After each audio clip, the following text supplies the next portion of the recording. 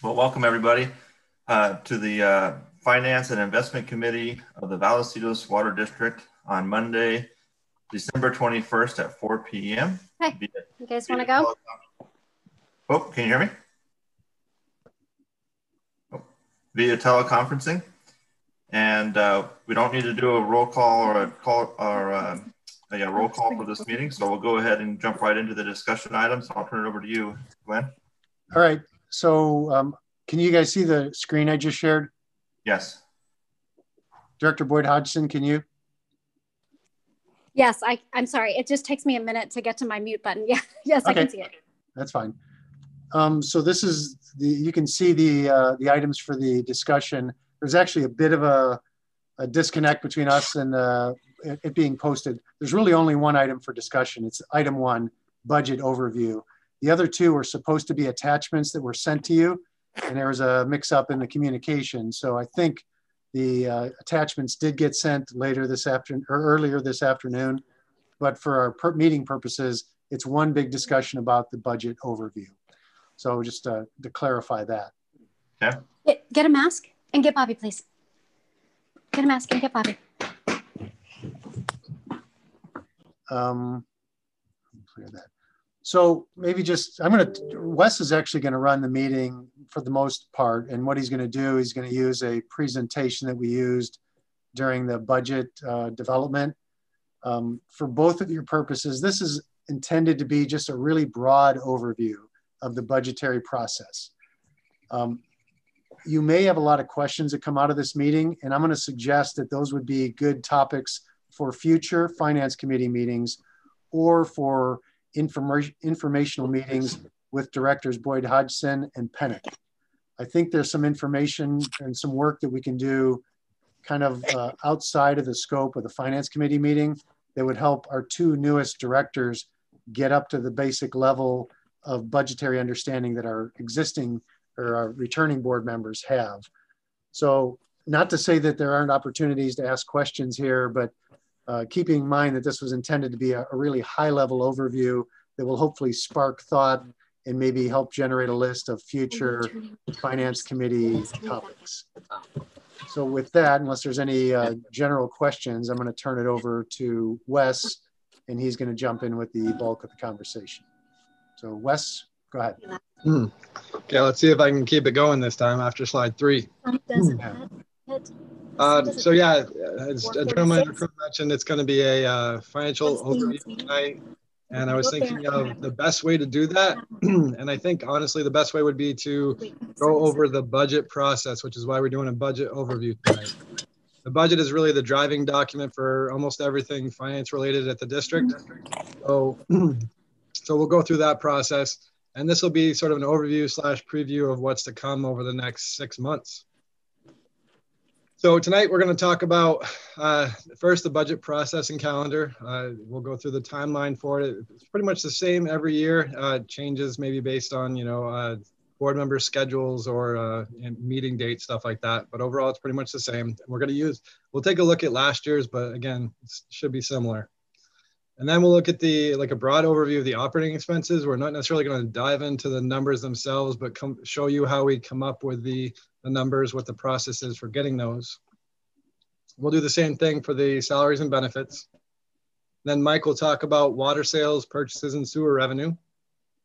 Then I'll go over the capital budget process. And finally, I'll talk about the reserve balances in our 5-year projections. So this is the budget process and calendar. If you've seen the budget presentation at the board meetings, you've seen this several times before, but on the left side is our internal process, what we're working on in-house. And on the right side talks about the meetings we'll have and what we'll be discussing at Finance Committee meetings, board workshops, or board meetings. So we really we started like last month, to be honest. I started entering the actuals from the audit, and then we started looking at the new system we're going to be using for the budget this year. And Ed and his guys in operations started getting quotes and started putting together the materials requests. But technically, the requests aren't due until the end of February. So in February, we really collect the department's requests and we update the budget document with the audited actuals for 2020. And then last year we met on March 2nd with the Finance Committee. Sometimes we'll meet like mid-February. It just worked out last year was the beginning of March. So usually we'll have a meeting in February, maybe a meeting in March. But we met March 2nd, went over the budget process, did this very presentation. So you'll get to see this many times in the future. So if you have questions, you can ask them now or you can ask them later. There's plenty of information. And we went over the budget to actual for the last 5 years to see how we've done over the last 5 years, and more specifically look at how we did in the current year, actual versus budget. Internally, we'll be compiling the operating draft budget. We'll start putting it together, and then we start looking at the fiscal year 2020 projections. We typically have up to March 31st at that point. So we'll project the next 3 months, and we do the same thing for payroll. We'll take 9 months of payroll, project that out for another 3 months to get the 12-month projections. And then in the second meeting in March, we bring that to the Finance Committee to talk about those requests and the projections and get feedback from the committee and any suggestions they may have. So then looking at April, internally, we take all the suggestions from the committee, changes, recommendations, and anything else we discussed, and we'll incorporate those into the operating budget. And then we begin to prepare the draft capital budget. We also start working on or I start reviewing the draft capital budget, and we start looking at preliminary payroll estimates. And then on April 13th, we'll bring the preliminary salary and benefits to the Finance Committee, and we start looking at preliminary capital budget requests as well. Hey, Wes, can I interrupt real quick? Sure. So you said you gave those dates as if they will be happening. So those are 2020 dates. So were these references to last year's meeting, or are these projected meeting dates for going forward? Yeah, sorry, just to clarify, these are meeting dates. They usually are pretty similar each year. We just like to look at the board members' schedules and say, okay, you know, when would you like to meet in February if possible? And we'll set these meetings up. But typically it's 1 meeting a month, maybe 2 meetings a month, using this same sort of process. Right. So these are dates that happened last year or this. Yeah, these are last year's dates, but we'll be sending out the calendar and talking to the committee probably in February and start to develop the calendar for the current year. So that's what happened in April, end of April last year. We reviewed the draft operating capital budget and we went over it and then got any suggestions from the committee. And then in May, we started, actually, typically in May, we would have had a draft budget and be preparing it, revising it, refining it to get it to go to the board. But unfortunately, this year we had COVID. So at that point, we had to basically redo the whole budget and come up with a COVID-19 financial plan. So we don't expect that to happen this year. Hopefully this year, this will be like around the time we just start really trying to fine tune the draft budget in May. And then sometime in May, depending on the dates, we'll have a meeting with the Finance Committee to go over that draft budget. Last year, it was the COVID-19 financial plan. This year, we'll just be taking a look at probably the draft budget and any suggestions. We'll incorporate those items into the budget internally. And then around May 20th, we'll bring that to typically a board workshop at that point and present the draft proposed budget. And then anything that comes out of that meeting in June, we usually go back, put it into the budget, incorporate it, do our final revisions and refining and QA/QC to come up with the perfect budget to bring to the board, typically the first week in June. And again, it depends on the board meeting date in June. But that's pretty much the plan for the budget process and calendar, with the exceptions of the dates on the right. Those will be changing according to schedules. But as you can see, we have plenty of time to work through a lot of information, and we have a lot of meetings to go over. And we're always happy to do more because we enjoy these. But last year we had 7 meetings. So that's the just overview of what the calendar looks like and what you have to look forward to, sort of a preview of what's to come. So next I want to go over, there's my finish line guy that I got to keep in there. He just excites me. He gets me, you know, he's a happy guy. So next I want to take a look at the operating budget and the components of it, what it's made up of in the process. So we'll kind of take a look at each one and how we develop this summary of the 2021 budget, not necessarily the numbers, but how we came about developing the numbers or the areas of the budget. So the first thing I want to mention is the top 3 items up there. They're actually reserve funded. What that means basically is that we have to plan for the future for those items. So we need to collect a little bit of excess of revenues over expenses in order to fund reserves to pay for things like capital replacement. some items are too large and we can't just collect them from ratepayers this year. So we need to make a 5-year plan and start to collect in advance of those projects. So the next thing I'd like to look at are the water operating expenses. And that's made up of water operations and water purchases. So this slide summarizes the water operating expenses, and the budget for 2021 was $42.7 million. Hey, Wes. Yes. Did we lose? Yeah, did we lose Director Boyd Hodgson? Oh, I hope not. Yeah. It looks like she dropped off. She is. Oh, there she is. She's reconnecting.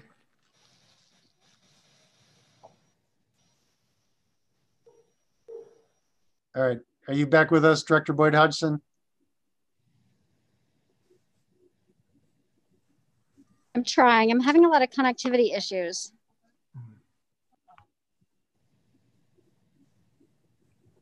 Is there a spot that I can go back to for you? No, that's okay. Just keep going and I'll just get the presentation from you. Okay. Okay, so looking at the water operating budget, these are the water operating expenses, 42.7 for 2021. And what's really important to note of that is that 70% of the water operating expense budget is for water purchases. And we get the majority of our water from the water authority. So if they raise their rates, we're almost forced to raise rates to our customers because it's such a major impact on our operating expenses. Now, what I did want to note before, and I actually neglected to do so on the previous slide, was that when we began the budget process, we're a water and sewer operating entity, or water and sewer district. We provide water and sewer services, and we know that we have to provide reliable, sustainable services for water and sewer. We also have, several years of experience, and we have a good idea of what that costs. So since we know what the costs are, and we can look at that and see specifically what we need for the year to collect, and we don't collect any addition, nothing in excess, we look at that amount and we set rates based on that to collect only what we need from our customers based on our necessary costs. So that being said, that should have been mentioned in my previous slide. But now looking at water operations, if 70% of that is from water purchases, we have to fund that. We don't have a choice, so that can have a major impact on our rates. If we look at the remaining costs here, the remaining 30% is $12.7 million.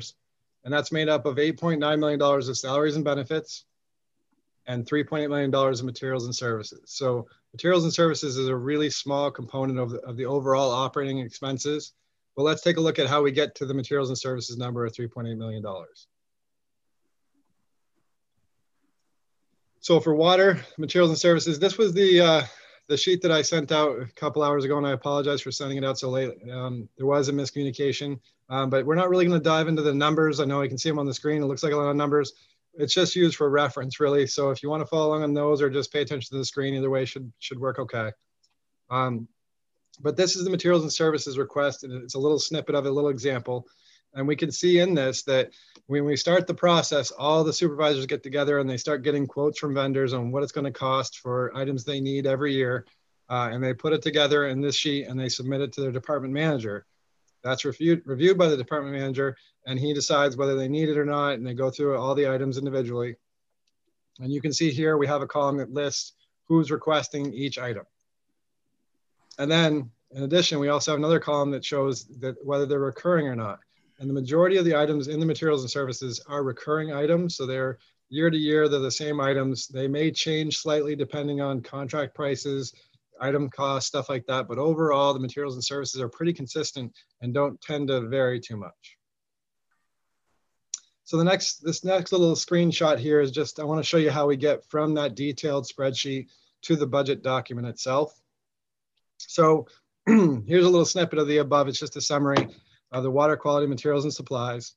And from there, we take all those little detailed individual items that can be down to like $100 a piece. We summarize them and we put them into the budget document. And this is, again, a small section of page 12 of the budget document, the water quality department. And we can see that the $45,000 for water quality materials and supplies translates over to the budget document. Into the water quality department, the $45,000 ties out. Just an example of how we get from all the detail to the summarized budget document. So next I want to take a look at the sewer operations, and it's a similar process to get to the sewer operating costs.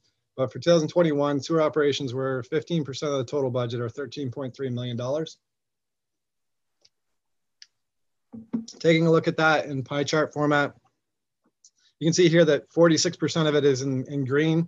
And why do we break that out? We break that out because that's Encina and Metal Art Plant. Encina, as you may or may not know, we own approximately 23% of Encina. So they bill us about 23% of their operating costs on a quarterly basis. And it's pretty much uncontrollable unless I don't think we have a choice whether or not to pay that. So those are really uncontrollable costs from Encina. The other portion of that is Metal Art Plant. And what we do at Metal Art is we treat reclaimed water, and that's our tertiary costs. And we actually bill Carlsbad and Leeuwenhoek for those costs. So we're reimbursed for them. So of the $6.1 million, about $4.5 million of that, at 34%, is for treatment costs that are either from Encina or we will be reimbursed for. So you can see the reclaimed water is 1.5 and Encina was $3 million. So to break that down further, for the total operating costs, the remaining 66%, or $8.8 million, of that, $5.9 million is for salaries and benefits.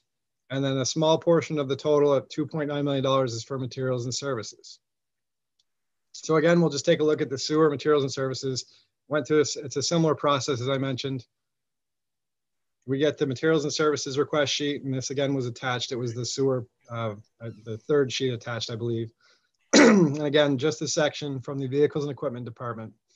And we can see same thing. We have the supervisor requesting each of the items. There's some items down to $500 here for the Ford scan tool. And the majority of the items, again, are recurring. So they're requested every year and just updated for the current costs.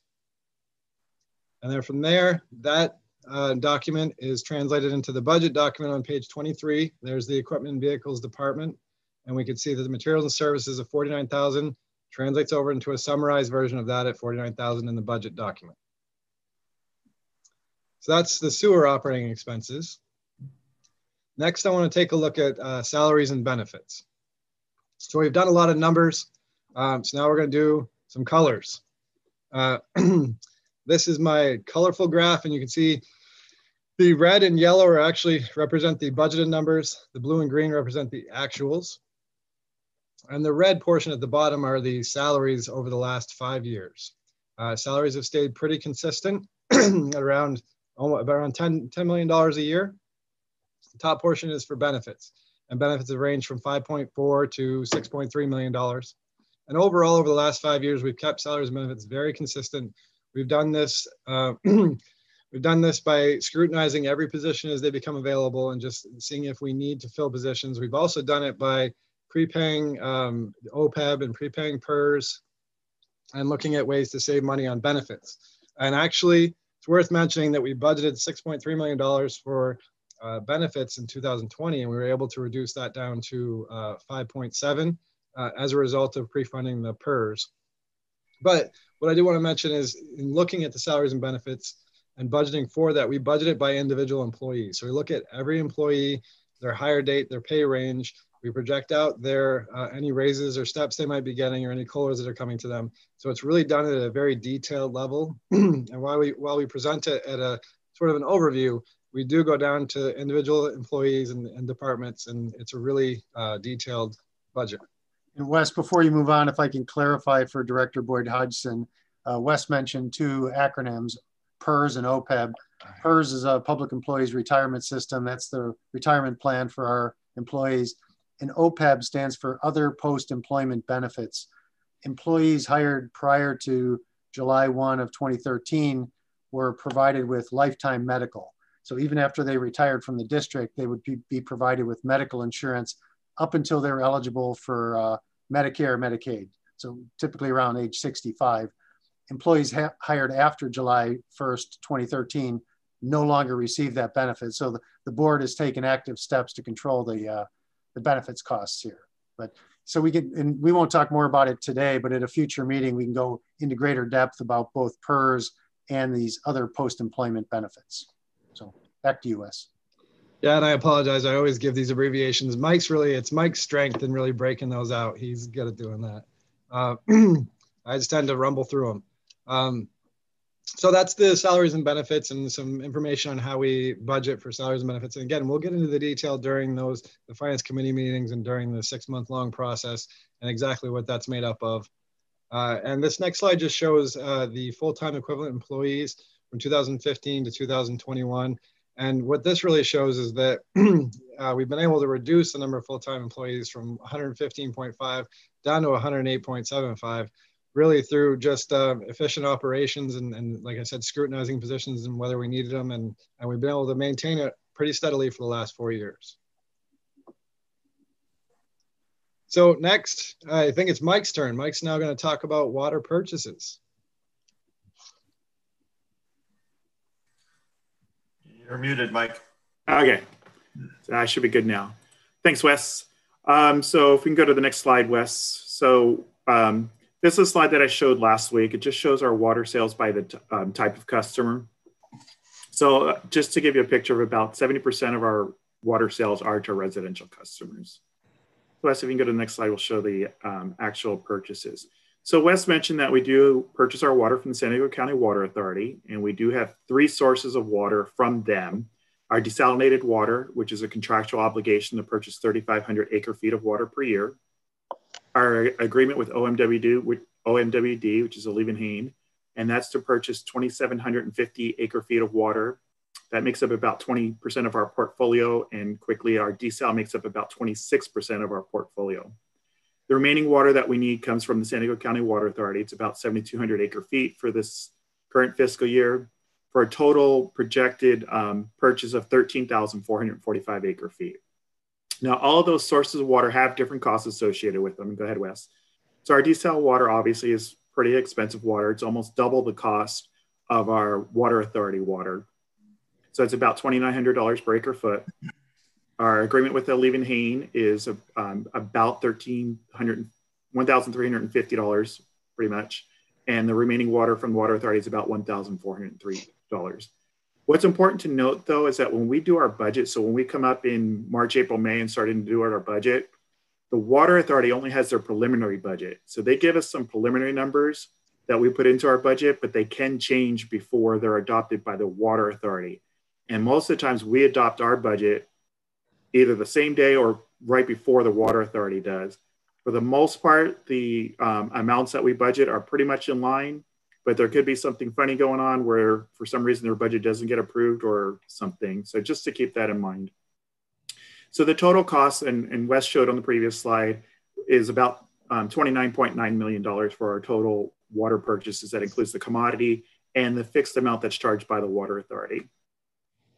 So go to the next slide. We use those amounts that we get to put in some budget assumptions for the current fiscal year. And we also plan out an additional 4 fiscal years, so a total of 5 fiscal years. Now, what we only adopt, obviously, the current fiscal year, fiscal year 2021. So Wes mentioned that the our purchased water was 70% of our expenditures, I believe. And our purchased water came in, the Water Authority, the net impact of our increase in percentage was about 4.63%. So they increased our purchased water cost by 4.63%. But if you click one more time, Wes.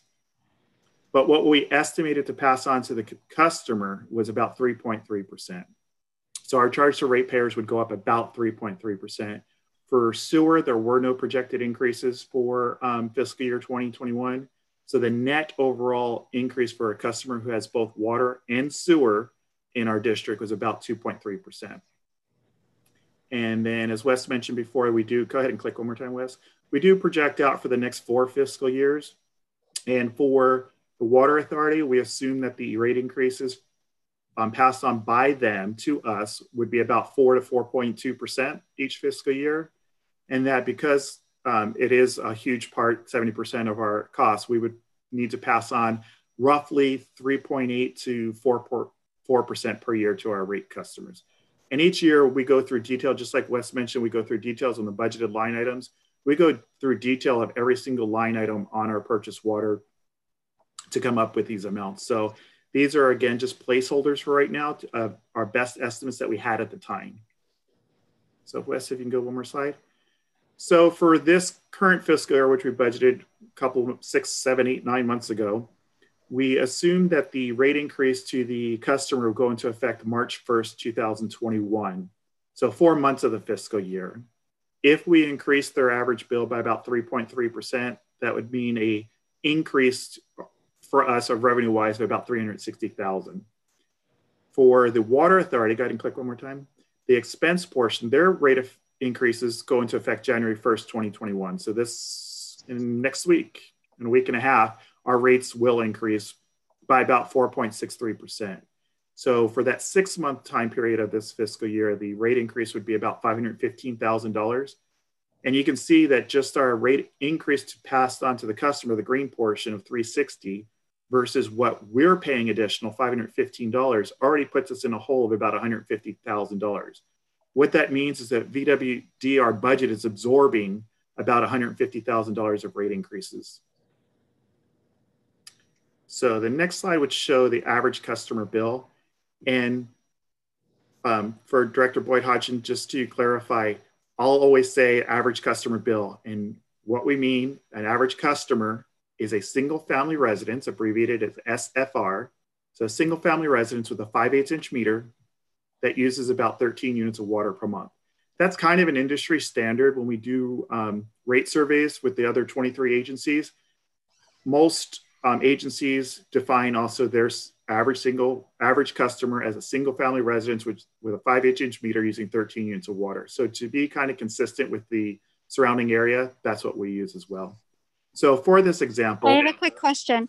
When you do that surveying of the other districts, do you publish a document to, for internal use only that shows those comparisons so that we can see sort of how we're compared to other agencies in the area?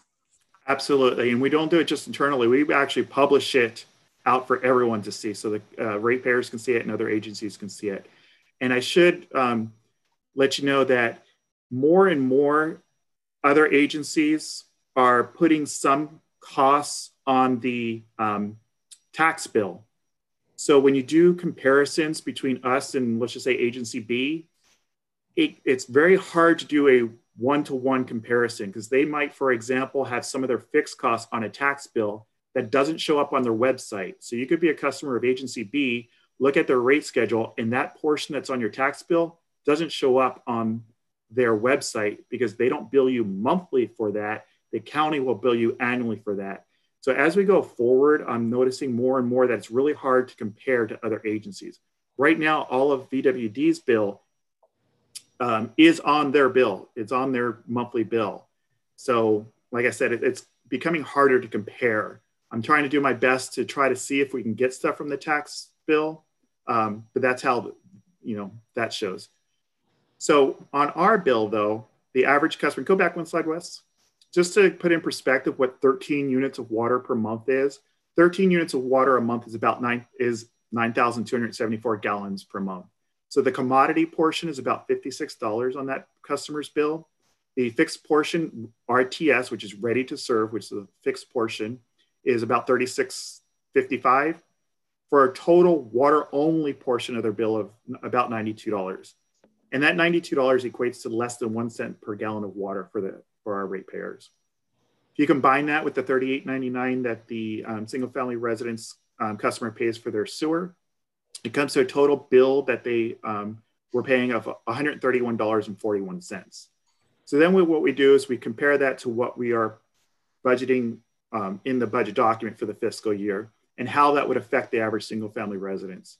So their commodity portion would go up from about $2 from 55 to 57. Excuse me. The ready to serve would go up about $1. So their total water only portion would go from $92.42 to $95.50. For the current fiscal year, 2021, there was no projected increase for the sewer.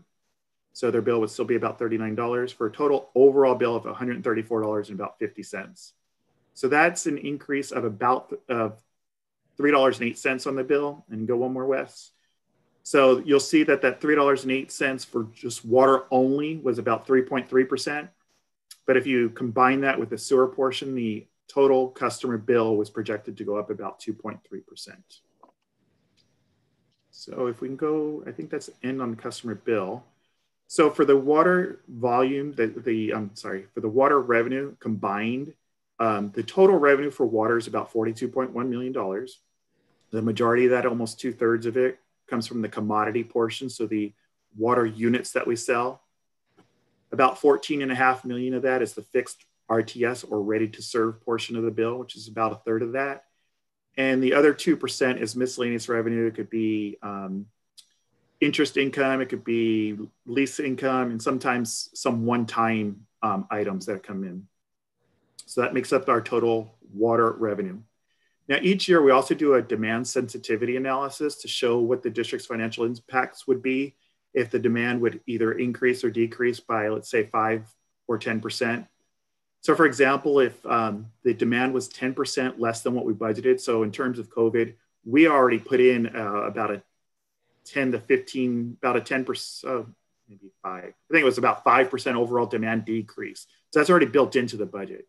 But if the demand were to decrease an additional 10%, that would mean our net revenues, VWD's net revenues, would be down almost $1.5 million. Conversely, and this is what we're seeing now, that demand is actually up. So if demand were to go up about 10%, which is probably what we're seeing compared to what we're budgeting, our net overall revenue would increase by about $1.6 million. And as Wes mentioned, that these are money that are then put into the reserve that are used to pay for most of our capital replacement projects. That's the end of the water portion. I think we have one more slide for sewer revenues. Now the sewer revenues are definitely more stable than water revenues. They're a lot easier to project because it's not, for the most part, it's not commodity based. And there were no rate changes proposed for fiscal year 2021. Our sewer service revenue is stable at about 17.3 million. That makes up about 86%. Our reclaim sales, Wes mentioned before that we sell our, after we do the tertiary treatment, we sell the reclaimed water to Carlsbad and OMWD. That makes up about 14%. And the other revenue is the same as the other revenue for water. It's some interest expense, some minor one-time items, things like that. I think that's the end that I have. If you have any general questions, I'd be happy to answer them. Hey, Wes? Okay, so the next section we're going to talk about, hey, I'm not muted, look at that. Next section we're going to talk about is the capital budget. And the capital budget makes up about 24 million or 27% of the total overall budget. So for this current fiscal year is 24 million, but we also do a 5-year and a 10-year projection, and the 10-year projection ends up being $145 million. So I want to take a look at the process and how we get those numbers.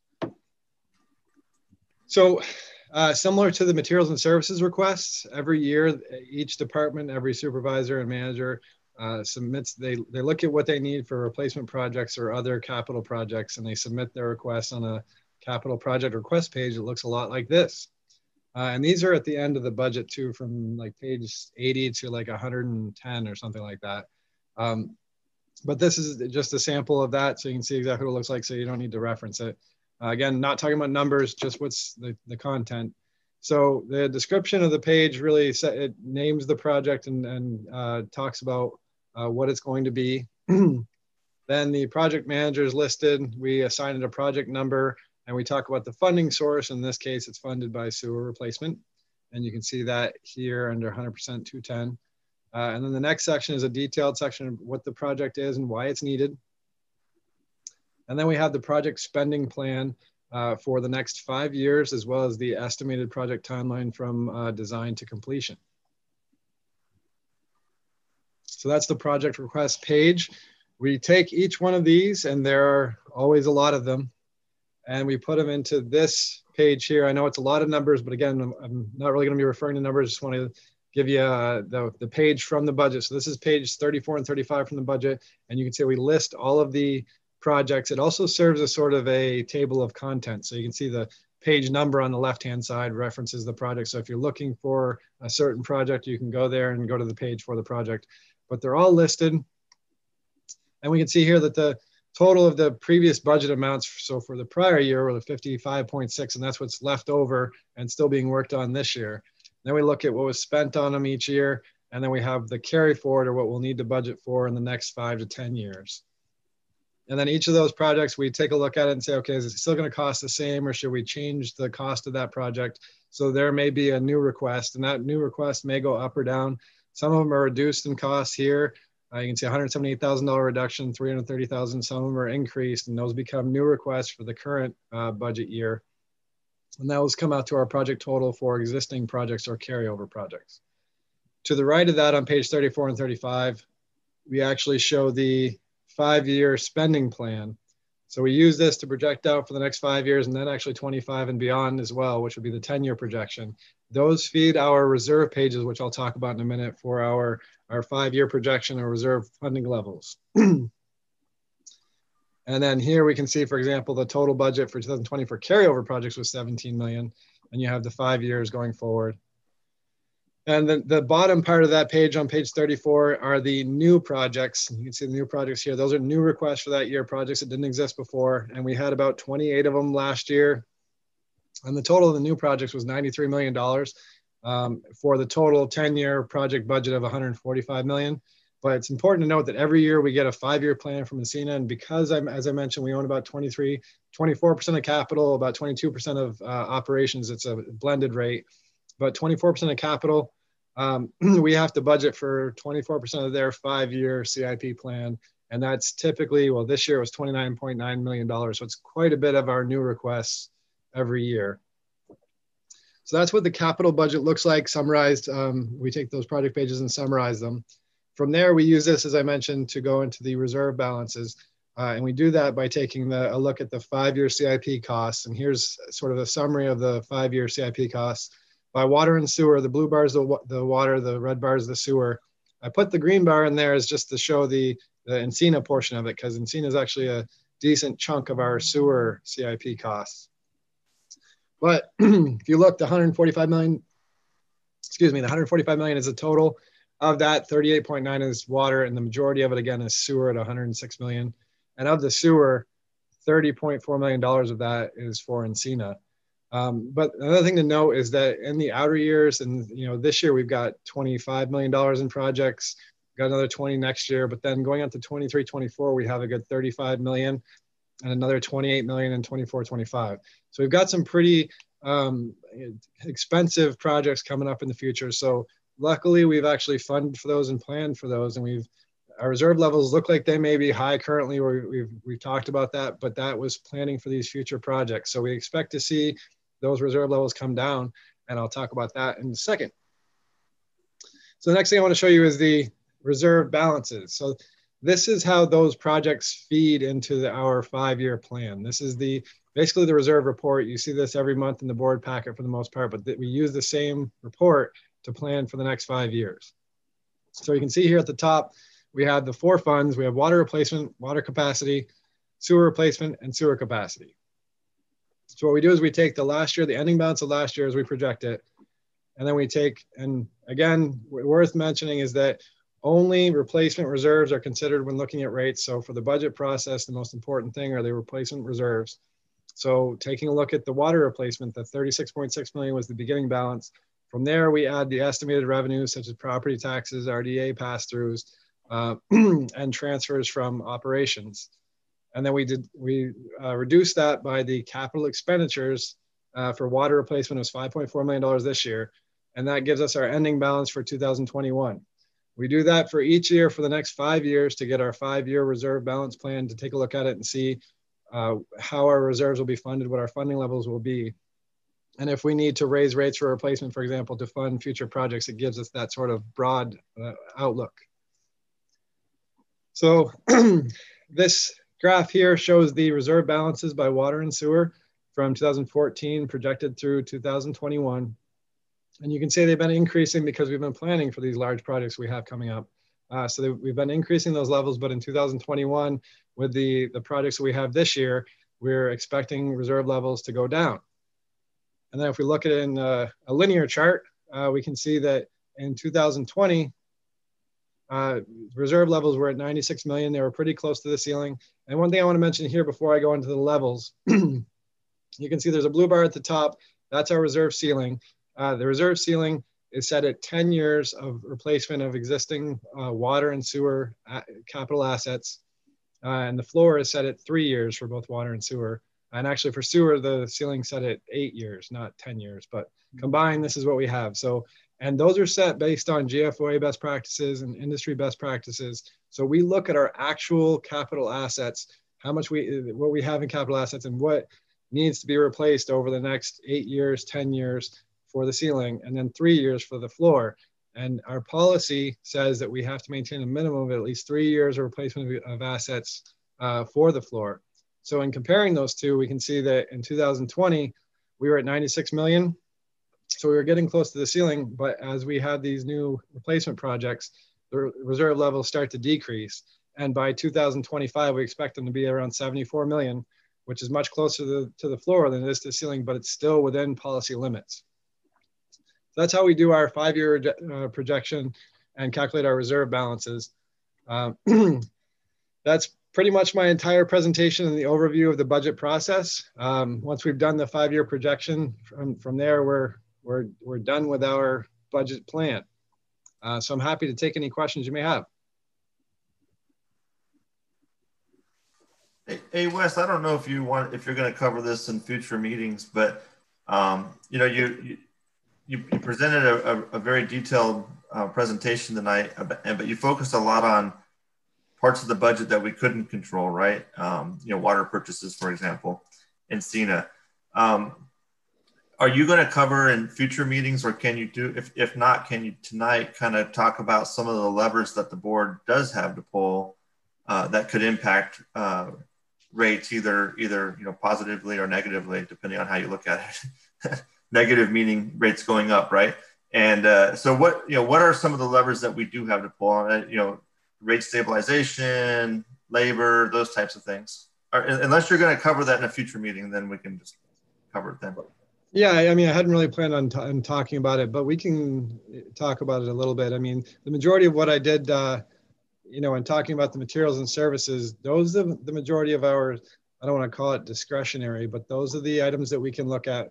But for the most part, we try to reduce those as much as possible through this process. And I was hoping to kind of convey that is that, you know, by going through this 6-month, very detailed budget process, the board and staff have been very good at eliminating any unnecessary costs. So we make sure that we sort of pull all those levers in order to keep rates as low as possible.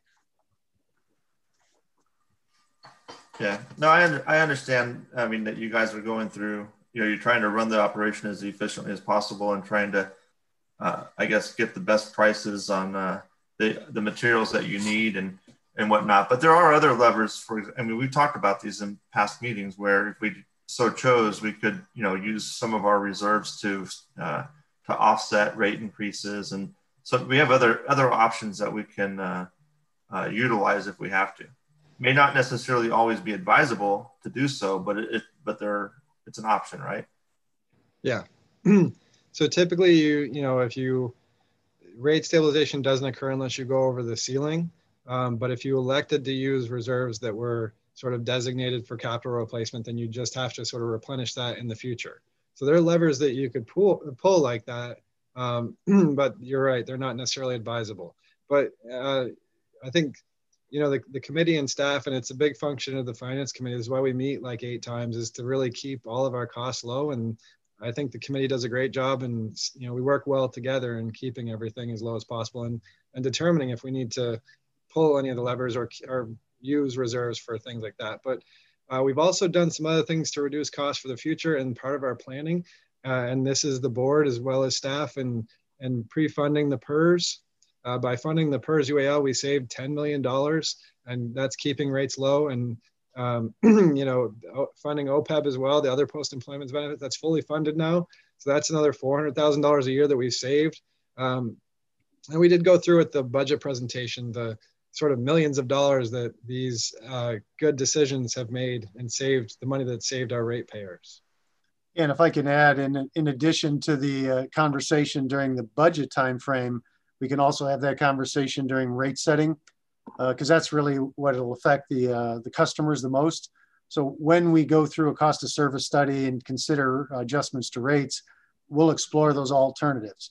We'll first determine how much money we need to run the operation, and then we'll look into where those funds come from. Typically, they come primarily from the ratepayers, but Director Snella, you're right.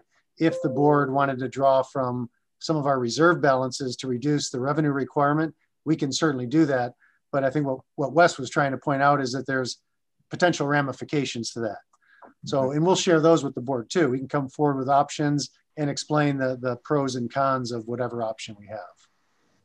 And then real quick, Wes, if you can go to that slide, it shows the budget for this fiscal year 2021. That shows that I think 610,000 was being funded out of reserves. Is that correct? We were reducing reserves by 610,000. Yeah. Let's see if I have it here. Yeah. So in a way, that's drawing on reserves to keep the rate increases as low as possible. Right here. Yeah. So yeah, we did that this year as a result of some of the COVID impacts and considerations.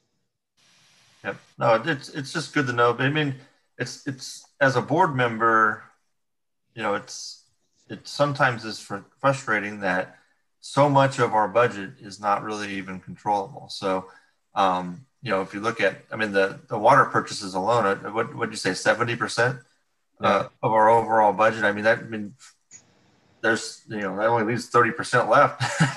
I mean, it really ties our hands. And the other thing, I'm glad that Glenn, that you mentioned about the rate setting process too, because that was one of the kind of the big aha moments for me when I first got on the board, was that, you know, being from the private sector, you know, we would typically look at, you know, the prior year revenue forecasts and contracts and everything else that we have for the upcoming year.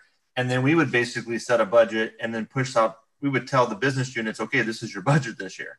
Well, in the government side of things, you know, it was a bit of a surprise to me when I learned that we would set the budget and then we would just set the rates based off of whatever we needed to meet the budget, right? And so that was a little bit different than what I was used to coming from the private sector. So once I learned that, and it took me like 2 years to figure it out, but once I learned it, you know, it really got me thinking that you really have to use the budget time frame as an opportunity if you really want to try to do something with either, you know, keeping rates flat or as low as possible.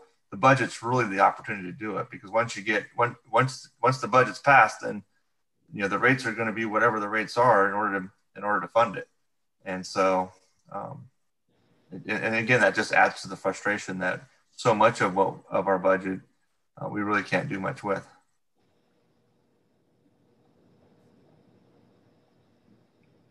All right, is that all that staff had? Yeah, I think that's all we had. And Director Boyd Hodgson, I don't know if you had anything, but while you think about that, one thing, and maybe looking at you, Director Sinella, one thing I may recommend is that staff spend a little bit of time with our 2 new directors in some kind of it won't be a finance committee meeting. I'll just set up some meetings to be able to give them an opportunity to raise their level of understanding of our budget. Because I think there's probably better use of our time in the finance committee to be looking forward and still give the 2 new directors the opportunity to be have their knowledge level accelerated as much as possible. So I guess I would look to both of you right now in the finance committee to see if that's agreeable to both of you, that we would set up some separate meetings with the 2 new directors. I think that's a great idea. What is the process? And maybe it happens in the finance committee, I'm not sure, but what is the process of, you know, because obviously this budget was drafted and I wasn't part of that drafting process, but what's the process by which I can go through this budget between now and the time that it's presented for approval and have discussions about, well, what if we did this? And what if we did that? And what if we did this? What does that look like? Well, clearly being on the finance committee, that gives you kind of an inside look at that. When I say inside look, you'll see a lot of the detailed information before the non-finance committee members of the board will see them. So if you have concerns, whether it's at a finance committee meeting or in these separate meetings I'm talking about with you and Director Pennick, or just one-on-one between you and I, and maybe we can pull Wes in, you're gonna have every opportunity you want to ask the questions, because we wanna make sure that each director is comfortable when we bring the budget forward for adoption. So I think the best thing for you to do is get comfortable with the process of how we set it. And then obviously pay attention when we have these budget development meetings kind of going forward. And then whenever you have questions, bring them up. I can't always guarantee that we'll have the ability to provide instantaneous answers to your questions, but I can guarantee we'll get back to you with good information if we can't provide it in real time at the meetings. Okay, that sounds good. Thank you. Yeah, Glenn, I agree. I think having the kind of the more of the overall orientation type of meetings with Director Pennick and Director Boyd Hodgson would be beneficial, and also would allow us to focus, because we got this spring we got a new budget coming up, right? So we're going to have a lot to talk about during the finance meeting. So so yeah, that'll keep us kind of focused there too. Yeah, so I shared this. So what we're going to be doing is, probably in March, I imagine we'll be setting up a finance committee meeting to kick off, it'll be February, kick off the budget process. So that'll be the first meeting that we start getting input from the committee on, budget details. We'll look at budget versus actual, and then we'll start talking about materials and services. So that's the first section where we'll get the committee's input, and Director Boyd Hodgson, that's when you'll be able to start letting us know what you'd like to see. Yeah, and before we have those meetings, we'll be sending you packets of information well in advance of the meeting so that you can look through the numbers that you'll be seeing. You'll be able to look through the information in advance for what you'll be seeing at the Finance Committee meetings. Okay, that sounds good. Thank you. You're welcome. So the process really goes materials and services, then we look at salaries and benefits, capital budget requests, and then like the long range planning. And each one of those sections will have one or two at least committee meetings. Okay, great. Well, thank you, Wes and Mike, for putting this information together and presenting it tonight. Very informative and valuable. Appreciate it. Everybody, I guess one last time, happy holidays to everybody, and enjoy hopefully some time with your families. And I guess we'll be talking in the new year. Thank you. All right. Thanks, everyone. Thank you, Happy holidays. Wes and Glenn and staff. I really appreciate it. Okay, Yeah, happy you're holidays. welcome. Take care. Bye-bye. Bye-bye.